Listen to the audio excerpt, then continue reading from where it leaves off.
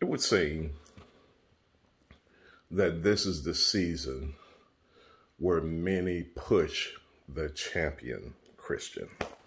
And by champion Christian, I'm meaning the person who's on top of the mountain, the person that's excelling, the person that's getting blessed, the person that's seen in the marketplace as being all of that and a bag of chips. And those are the people we push.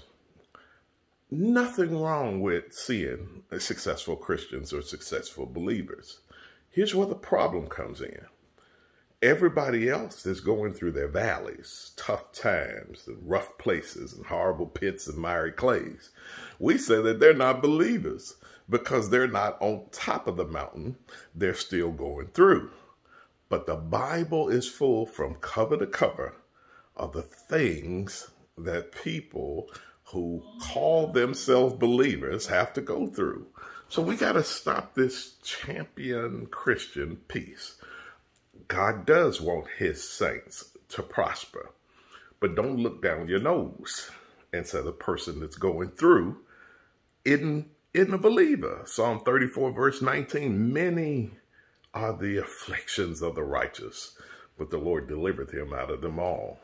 2 Timothy 3 verse 12, yea, and all that will live godly in Christ Jesus shall suffer persecutions.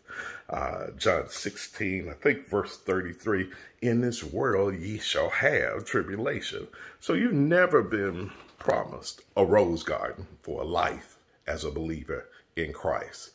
But let's not make the mistake that we made during the throes of the prosperity movement in the 90s, where we said, if you have a problem, you must not be in the Word.